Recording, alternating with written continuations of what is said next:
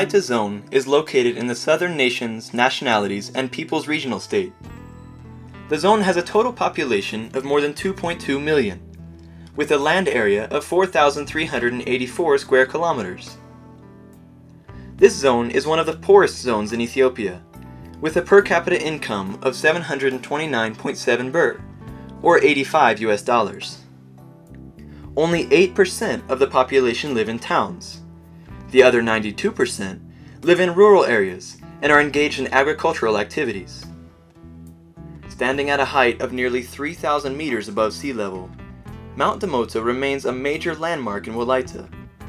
It is known for its attractive and intricate topography, and it covers more than 15 peasant associations. The estimated total population of this particular area is more than 75,000, and the surrounding areas are characterized by a dense population. The mountain is the source of many streams, which flow to the various surrounding districts. In fact, it is referred to as the Water Tower of Wolayita. According to historical sources, the mountain used to be covered with thick indigenous trees, and many other types of vegetation that are typical to highland climates. It was also a sanctuary for various kinds of wild animals and endemic birds. With time, however, as people continued moving in on the site in search of land for farming, grazing, and settlement, the area eventually became deforested and degraded. Due to the population pressure and the demand for crop production, more than 80% was deforested.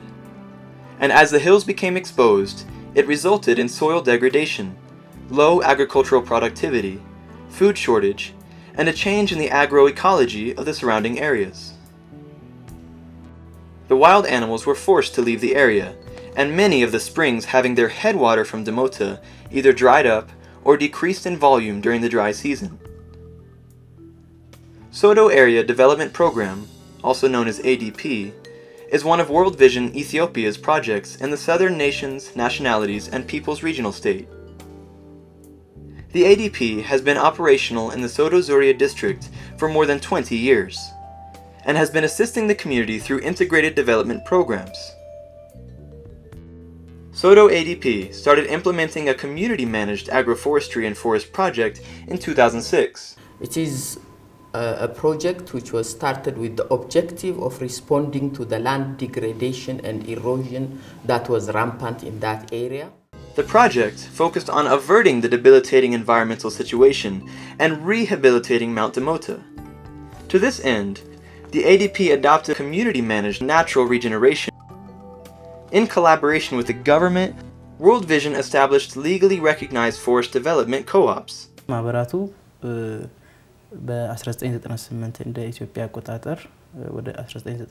cooperatives were organized in 2005 and got recognition. Now they are operational. Then, a total area of 503 hectares was delineated to be protected by the co-ops in order to allow the natural regeneration and enrichment of the plantation.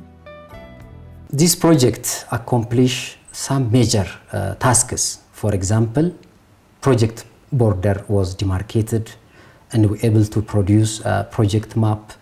Baseline survey was conducted to estimate carbon stock, and project site was stratified into 3 stratas based on their vegetation cover. Simultaneously, 5 nursery sites, having a capacity of producing more than 500,000 seedlings, were established. In addition to the natural regeneration, the nurseries enabled the planting of over 1 million tree seedlings, 80% of which are growing properly. The project also involved construction of over 20 kilometers of access roads in and around the forest site. The roads facilitate smooth access through the forest and easy movement for communities living on either side of the project site. Another major intervention of the project has been in the area of capacity building. A lot of things have been done, especially on capacity building, awareness creation, on community as a whole have been done a lot. Because of this, and nowadays really the communities are empowered to the level they can manage this forest. The project has also been implementing various mitigation actions. which helped reduce the pressure exerted on forest resources. Needy people in the community, which are directly lead their life by encroaching forest, and such kinds of people were identified, and we support them by providing different kinds of items like oxen, like sewing machine, like apple seedling, and pullet chicken, and the like were given to such society. The objective has been to help the community create their own means of income, instead of resorting to depending on the resources of the forest.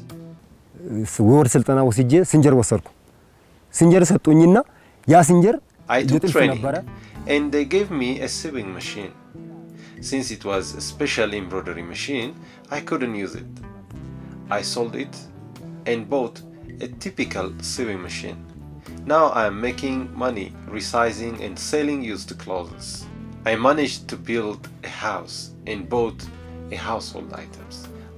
A similar story is that of Mr. Barata Binta's family.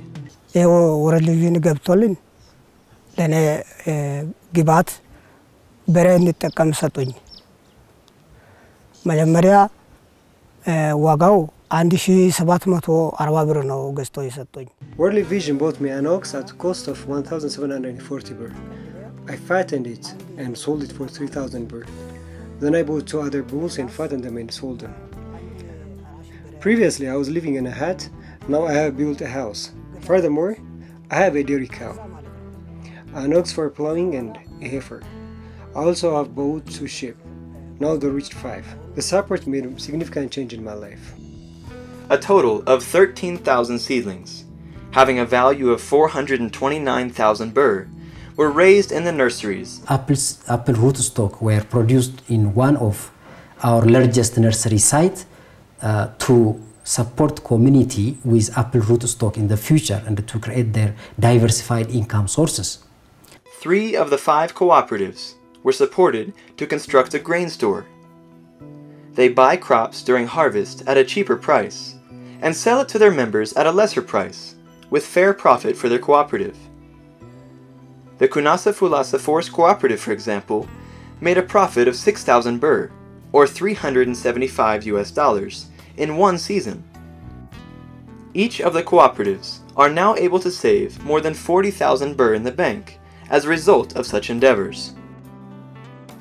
75% of the 503-hectare closed area has progressively regenerated into forest.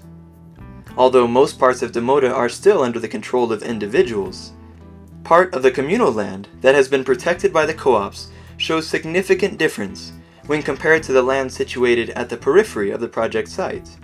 የዳሞታ የካርበን ፕሮጀክት እንግዲህ በዚህ አይነት መልኩ በአራት አመት ውስጥ ይህን ትልቅ ሪዛልትና ውጤት ያመጣ ነው በቻሌንጅ ውስጥ አልፎ እና ይቀጥላል ገና አልቆመም ገና የሚቀጥል ነገር ነው ክልሉም ደክልል ደግሞ ያው በጋራ አብሮ በቀጣይም የሚሰራው ኬዝን The Damota carbon project has achieved a lot within the last 4 years.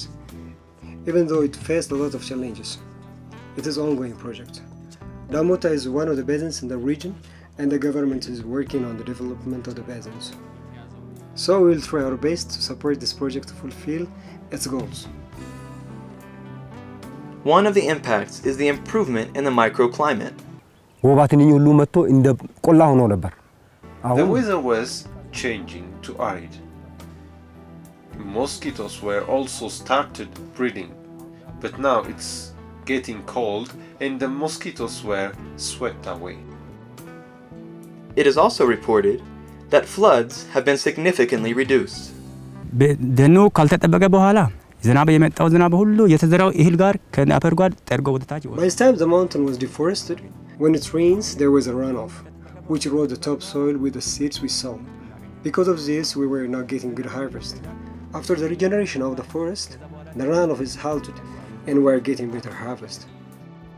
The grass has also improved, which is used to feed livestock, and wild animals, which were once kicked out from the site, have now begun to return. The Sodo project, in a way, is successful as far as we are concerned. The livelihood of the people has changed. Erosion is controlled to a certain extent, and springs that have died in the past have now regenerated and are coming back. But we don't have yet a carbon buyer because this has not been included in the CDM mechanism that the World Bank has applied for Humbo. So with World Vision Australia, we are working hard to find voluntary buyers so that the communities could sell the carbon that they have sequestrated and would get some money out of that in order to improve their livelihood and diversify the work that they are already doing. The impacts, however, are not limited to the local community. They also have far-reaching implications to the global community because of the creation of improved biodiversity and genetic pools. It also contributes to the mitigation of the global climate change through carbon sequestration. The fact that it covers only 5 of the Qabalais, it is not applied in all Qabalais, and this again is a question that's being raised by the residents in that area, but resources are very limited, so we are encouraging communities, the government and all other stakeholders to learn from this process that we are doing and replicate the lesson. We also would try, if we get more money or more funding from other donors, that we will expand that. And who knows? Mount Damota may be fully rehabilitated in the near future and restored to its old glory days. And it may even one day serve as a tourist destination.